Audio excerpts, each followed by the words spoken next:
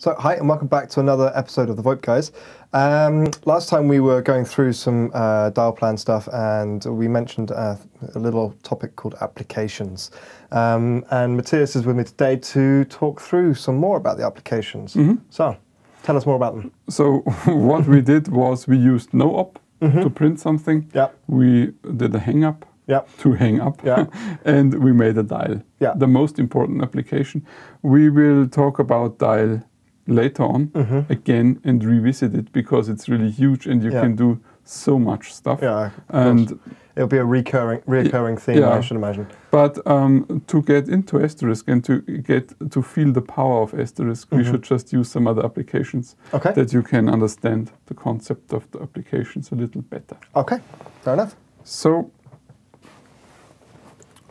we go back to our DialPlan. This is the DialPlan for your phone, James. This is the DialPlan for my phone.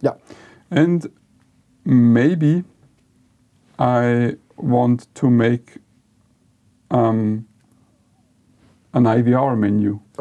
If you call me, then you can decide if you really want to call me or if you want to hear some options or happy announcements.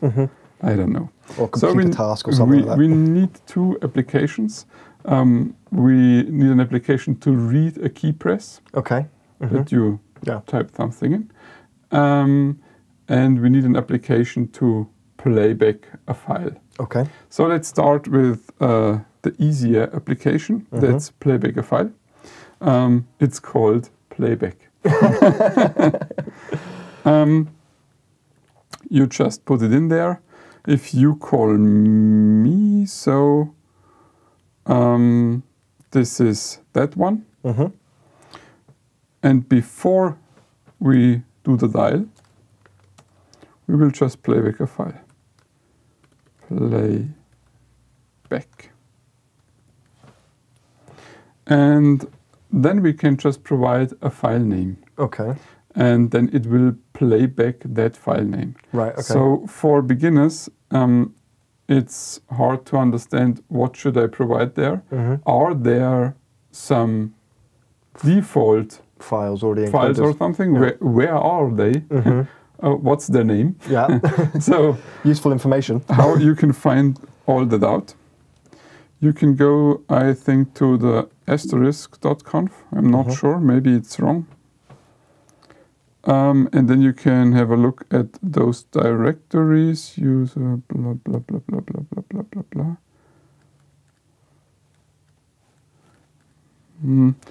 I wanted to show you a way where you can find it out when you have another configuration than ours. But it's in the library directory. So it's not directly a pointer to that files. You have to go to the varlib asterisk. Varlib asterisk. And here you have much things, and you have also sounds as subdirectory. There are some other subdirectories for each language you installed. There is a subdirectory because your channel can be in different languages. So you can switch the language to German, then it goes to the subdirectory DE as you defined. And in that case, it just goes to English because it's the default language. And here are quite a few. Many of them. And there are some test files. They are marked with TT in front. So you can say, show me all files, TT minus.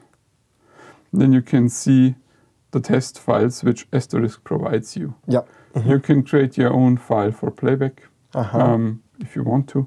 But for test cases, it's cool to just use something that's already there. Very funny, it's TT monkeys, we can use it. Good. But you can just use them as they are. And this is how you can find out the name.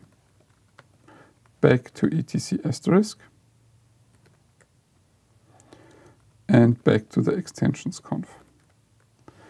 So you can just type in the name without the path TT minus monkeys. Monkeys. And that's very important, without the technology of the file. Okay. Without the ending of the file. You do not provide WAV or GSM or something. You just put it in there like this. Okay, cool. It's very important to understand why is this. Because Asterisk always chooses the right file for the situation. You can have more than one files with the same name in different encodings. And Asterisk always chooses the file which is the less effort to convert it in the current codec the channel uses. So it's very intelligent, so you don't have to provide that's useful. The ending. That's very useful. And it saves a lot of CPU because of the transcoding to the right channel. Cool. There is also a matrix of which codec to which codec uses how much CPU, and then you can choose the right format for you. If you're in Europe and you're using Mülo or something as codec, then it's very good idea to just create all your prompts in that codec. Then he has not to transcode. Saves a bit of power. But this is the two things you have to know. You don't have to provide the path because of the multi-language feature.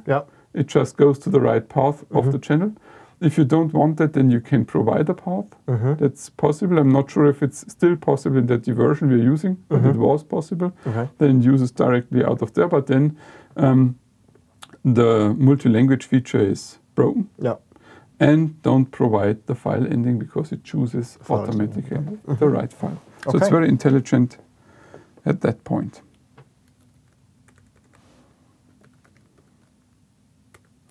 We have to reload. And first I have to set the verbosity level to 3.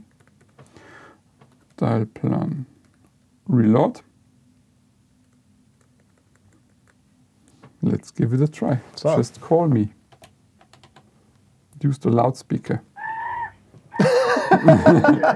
Now you can hear the monkeys. Oh God.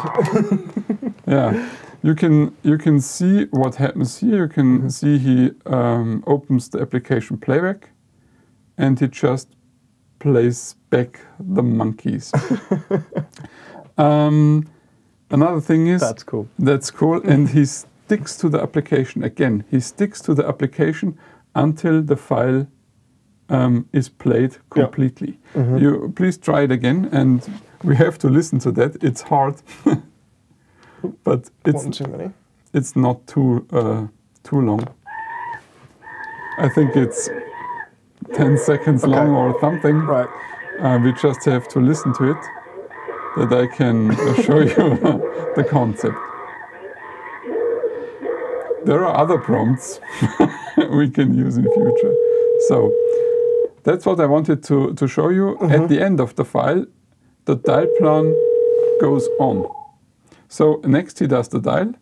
Now you can talk to me if you want to. No? I can't. You can't because I have to answer the call. Yeah, that's true. If you call me. And that's it, and then we can hang up again. Okay. And then you can see that it goes through all the lines. Yeah. So it's a really important to understand the concept that it sticks to the application until the application is finished. That's cool. So that's enough for that tutorial, I think. And next time we try to build a little IVR that you can choose the monkeys or the weasels, which are also available. Oh God. Oh no. Right, so there you have it. That's what we're doing next time. We're choosing the monkeys or the weasels. Right, okay. Thanks very much for watching. Until next time, goodbye. Bye.